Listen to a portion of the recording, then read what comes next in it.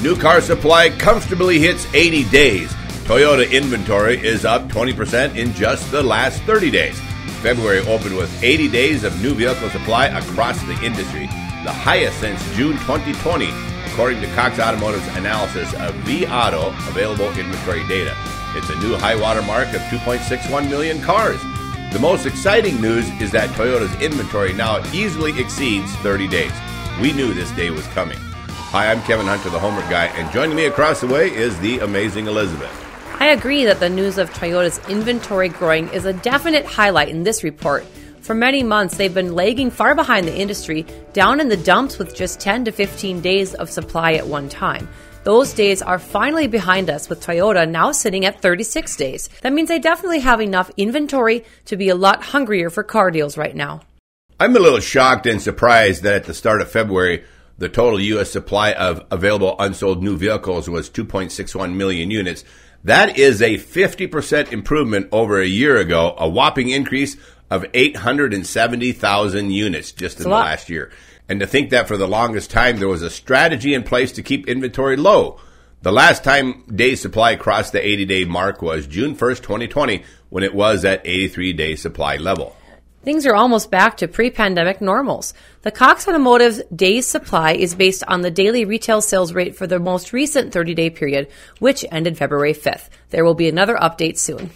It should come as no surprise to anyone that domestic automakers have the highest inventory levels because they have for a while now. Yeah. Dodge had the highest of any make by a wide margin, followed by Chrysler, Lincoln, and Ram.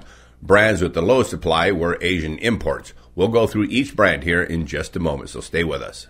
Here we see a much improved inventory for Toyota, now sitting at 36 days. Honda is also much improved at 48 days. Lexus is at 54 days, with Mazda sitting at 59. We've seen a fair number of decent deals get sent to us to review on Mazda, so Mazda dealers are wheeling and dealing right now across the country. Land Rover and Cadillac both sit at 60 days. Kia is at 61 days. That's a little bit of a surprise. Porsche is now at 68 days, Subaru at 75 days, and BMW sitting on 77 days. This brings us to the industry average of 80 days. Chevrolet inventory is at 81 days, and GMC hanging close at 83 days. Acura is a big shocker at 89 days, and Mercedes-Benz 91 days. Hyundai is well ahead of the industry average with 93 days of inventory. Mini sits at 96 days, Mitsubishi at 97 days. Wow, that's a lot of inventory. That is. Volkswagen is building cars like there's no tomorrow with 101 days of inventory. Ford is at 104 days, Audi at 107. Now we get into the what the heck are they thinking categories with Nissan holding at 112 days supply, Buick and Jeep both at 119 days supply. Infiniti is at 123 days, with Genesis, a bit of a shocker, sitting at 126 days. Seemingly with the goal of setting a new high watermark. Way up and breaking records is Ram with 153 days of inventory. No wonder Ram rebates have been quite good lately. They really need to move these vehicles. Lincoln, Chrysler, and Dodge are even higher with more than double the industry average. That means all three of those brands are over 160 days, and that's incredible. I wouldn't be surprised to hear about plants shutting down with inventory levels like that.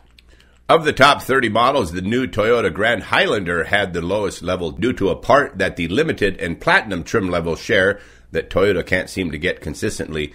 It's the 360 camera, which is not available on the XLE. So the XLE is easier to get. The word is that it's the supplier that's having the problems, not Toyota specifically. The low inventory struggle is shared by the Ford Maverick, which comes standard as a hybrid, so more new parts there too. Yep. The new Chevy Trax was also at the lower end. At the other end of the spectrum, pickup trucks, led by the Ram 1500, and SUVs, led by the Ford Bronco Sport, had the highest inventory of all. The average new vehicle listing price, we've talked about this before, opened February at $47,142, down 1% from a year ago. The average listing price rose throughout December 2023 and started January high, but prices began declining in the second week of January and have been dropping by almost 1% per week. The U.S. new vehicle average transaction price in January was $47,401, down nearly 4% from a year ago and down almost 3% from December 2023, according to Kelley Blue Book. The month of December, when luxury vehicle sales typically surge, often sees a jump in average transaction prices. Discounts and incentives in January average 5.7% of annual transaction price, up from 5.5% in December, and this jump in discounts was nearly 100% higher than a year ago. Friends, on the used car side, we just published this video titled Tax Time Car Prices. We advised, do not buy a car right now. This phenomenon can be short-lived, and we think it is actually peaking here in March. But for those of you who either must get a car right now because of circumstances outside of your control, at a bare minimum, visit our website, thehomeworkguy.com, and take advantage of all the free resources that we have there. The free car buyer's guide, which was temporarily missing, is back. Sorry about any inconvenience. And last of all, for those of you who have no choice but to be in the car market right now and you're feeling not so confident about going it alone, get one of our memberships for direct help. Just visit our website, thehomeworkguy.com, and go to the memberships page and select a package that's right for you. The link is appearing on the screen now, thehomeworkguy.com/membership. I think it would be appropriate for us to give people a better understanding of what's included in the membership packages. Sure. The $6.99 dealer referrals package is a list of better dealers we've identified. But if a dealer near you with a specific brand that you need isn't on it, you can ask us to identify some better dealer options near you. We have a way of identifying better dealers that has served us very well in the past, and we'll be glad to assist you with that. The $24.99 Homework Guy Help Package is email assistance directly with me. I'll answer your questions, point you in the right direction, and supply you with used car book values through Black Book. Most of the time, I'm able to respond to messages multiple times throughout the day. Next up is the $49.99 Consults package, which includes direct assistance with me via text, along with tech support with the amazing Elizabeth. Response time is also very quick, same day typically from either one of us. The biggest package is the direct phone call, only available on our website, thehomeworkguy.com. Price is $99, and it involves a 45-minute phone call directly with Kevin, the host of the show. You can also get follow-up tech support with that, email support from me, and Black Book car values via email from me too. By far, it's the most comprehensive, all-inclusive package of direct services that we offer for you. So if you're needing a confidence boost and would like direct assistance from us, visit our website today at thehomeworkguy.com and get signed up right away.